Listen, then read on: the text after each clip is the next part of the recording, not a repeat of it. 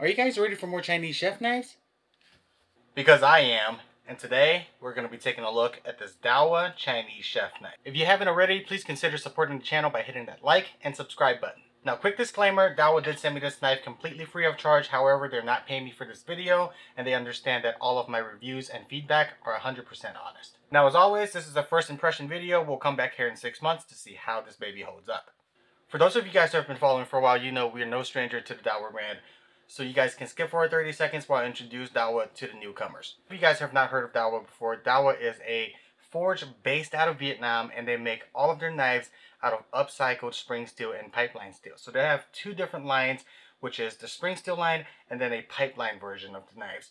And the pipeline version is said to have better edge retention and take a better edge in comparison to the spring steel line. And in addition to that, many websites list these Daovua knives as quote-unquote project knives. And over the past year, they have made a lot of improvement and came a long way. So it's kind of difficult for me to keep calling these project knives, but let's go ahead and take a look and see how these knives have improved. So first, let's go ahead and go over the specs of this knife. This knife is 215 millimeters long and 94 millimeters tall. And right here at the heel of the knife, the spine thickness is about 2 millimeters, 2.07 millimeters to be exact. And right behind the edge, the thickness is about 0.25 millimeters. This knife is made out of the upcycled spring steel, and all this leads down to a hidden tang construction with a wooden Y handle. Now, we'll talk about this Y handle a little bit more in a second. Now, let's go ahead and move on to the fit and finish. First thing we need to do is check for blade straightness. The knife is nice and straight, nice and centered into the handle. We'll talk about the grind here in a second. But yeah, the knife is nice and straight. The handle is fitted on there nice and tight. There are very little to no epoxy and glue runoff marks. The finish on the knife itself. The finish is a 𝐒𝐄𝐋𝐏 finish, which is a blacksmith finish. And it's pretty consistent all the way through. There are some slight grind unevenness, as you guys can see right here. And there is also this little brown spot right here, closer to the edge. It's not rust, just looks like some discoloration of the knife.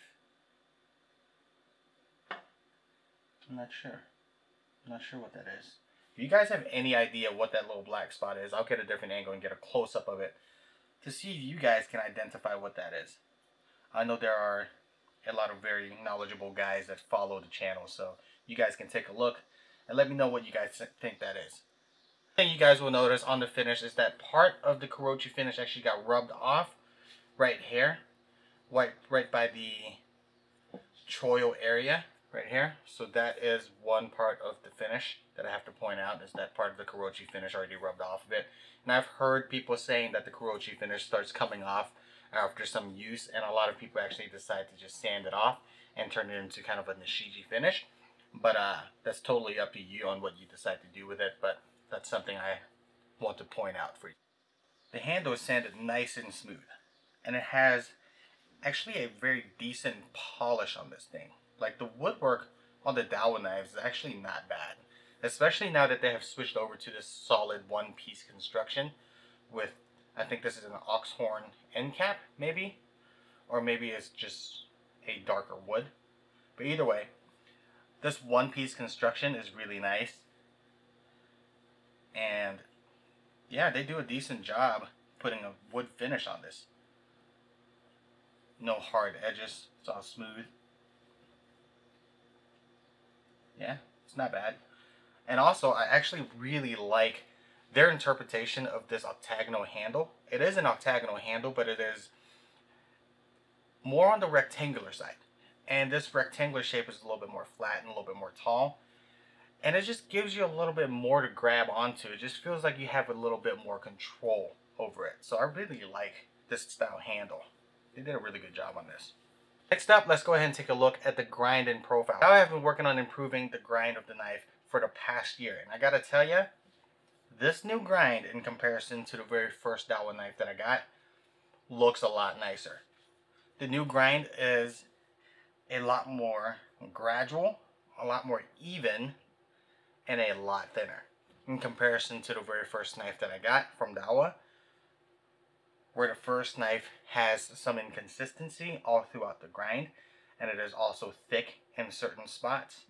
They have actually fixed a lot of that. They actually brought a new grinder to help grind these new profiles, and I gotta tell you, they are looking a lot nicer, like I said, in comparison to the ones that I got about a year ago. Now, the only feedback I have on the grinds is that there is still some work to do, especially towards the front end, because even before, I've noticed that the front end of the knives have a little bit more inconsistency on the grind in comparison to the choil. The choil always look decent, especially if you look through the choil, look down the choil on these new grinds. They look fantastic. But when you look down on the tip end, that's where you will notice some of the inconsistency, because right now the right side of the knife is a full flat grind, nice and gradual, but on the right side there's some extra material, and it is a lot more convexed on the left side. So there is some inconsistency and unevenness towards the tip of the knife. So that's my feedback on it, or my initial impression on it. Next, let's take a look at the profile of this knife. I actually like the profile of this knife quite a bit because it is very traditional Chinese.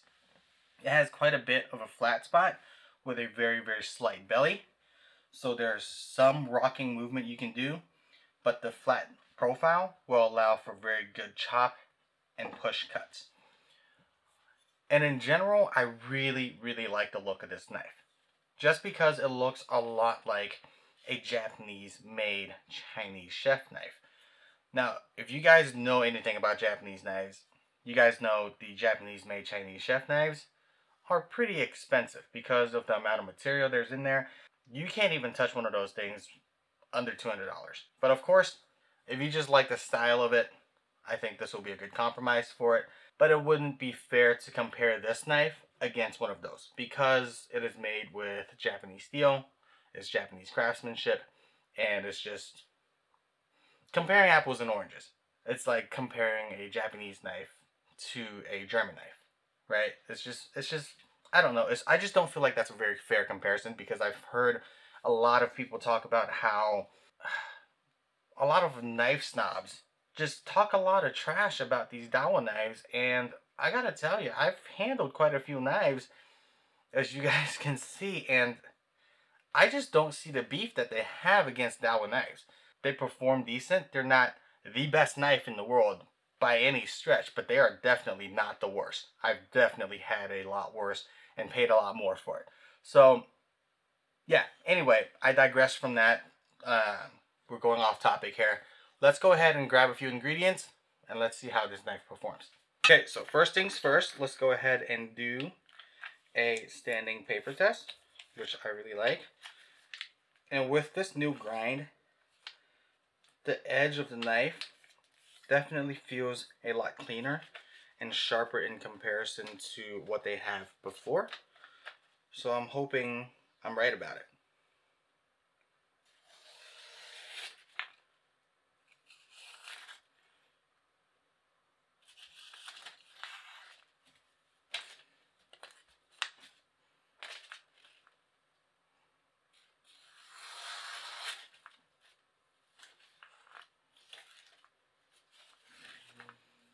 Yeah, I mean, it didn't pass that standing cut test all the way, but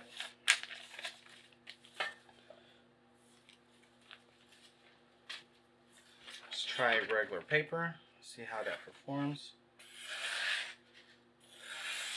It's definitely a sharp edge, as you guys can see here.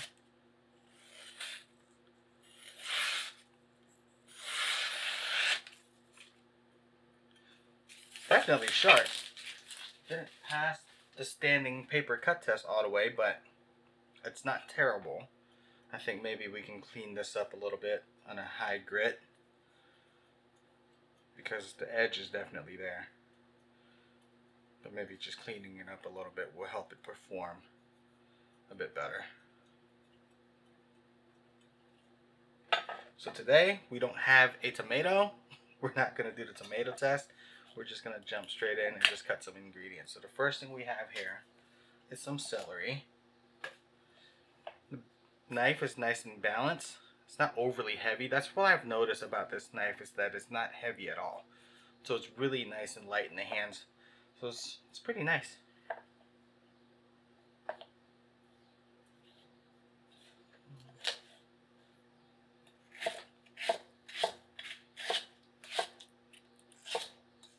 No wedging whatsoever so far.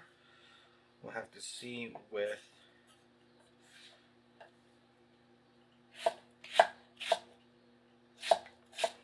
the carrot test, but so far performing pretty well.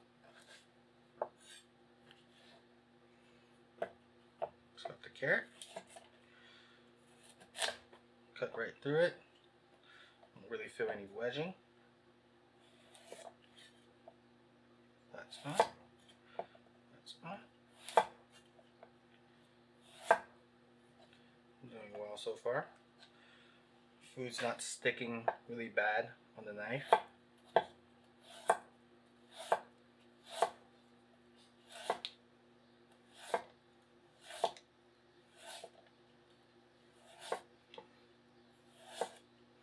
No wedging.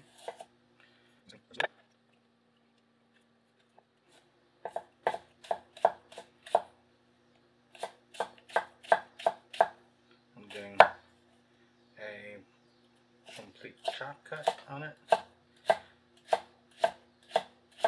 still chopping through and pushing through very cleanly.